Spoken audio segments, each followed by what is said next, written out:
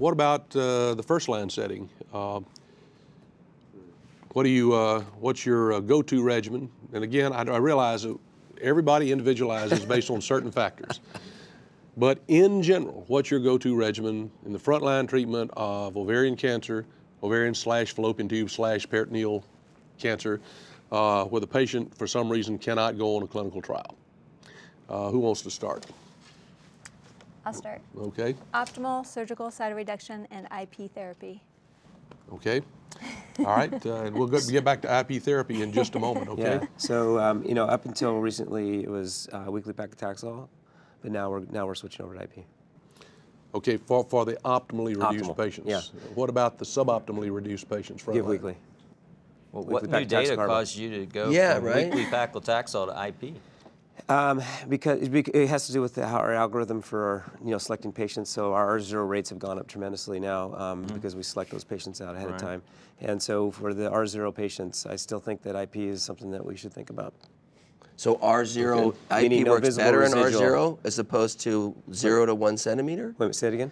IP works better in R0 rather than 0 to 1 centimeter? No, I'm just saying that we have a higher proportion of R0 patients that are ending up for adjuvant therapy post-surgery. So we're starting to use more IP now.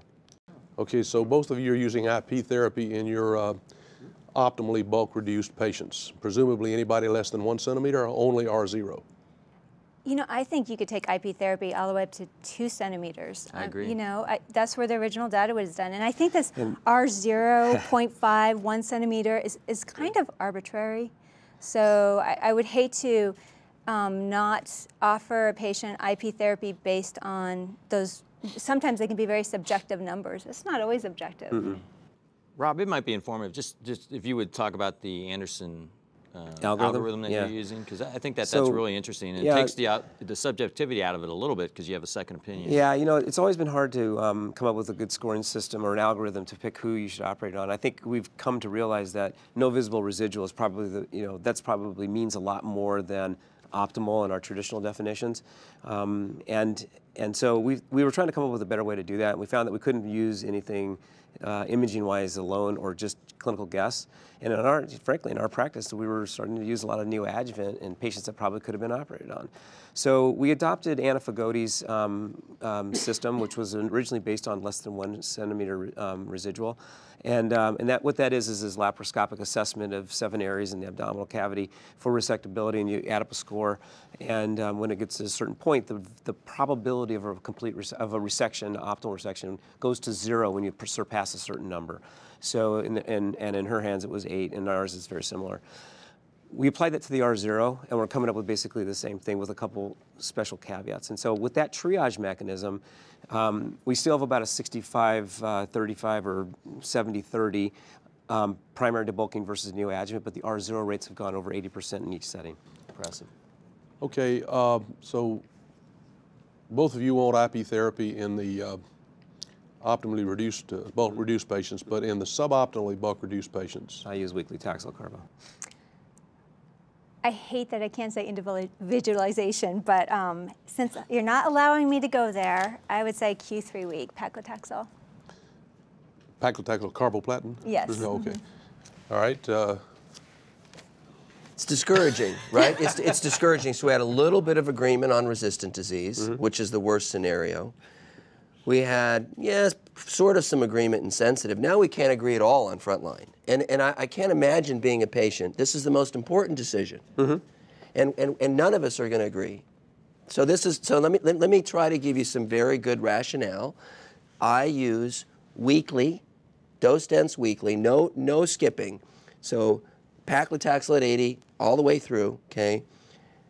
Based on the Japanese data, which has a survival advantage. With carboplatin. With carboplatin AUC is 6 on every 3 weeks. So it's got a randomized trial that supports that. Yep. And the reason I don't use IP, because IP is weekly and dose dense, and that's why I do it, but I give it in the vein.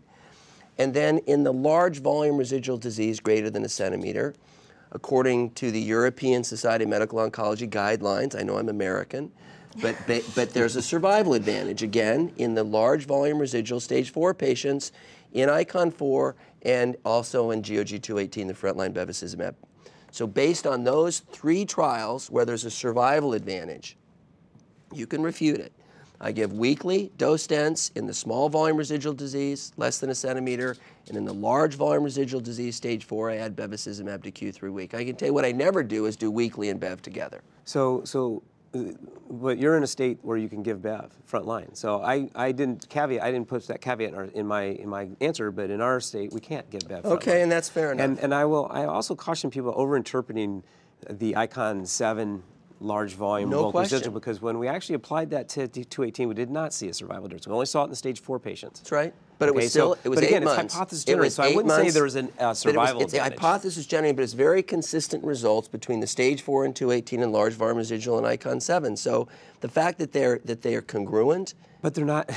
But it's not the same in 218, which is a better study from a placebo standpoint. As I said, I'm discouraged that we can't agree. Okay, all right. But you would say it was an option. Dr. Herzog? Small volume disease, I do intraperitoneal as long as the patient's a good candidate for it.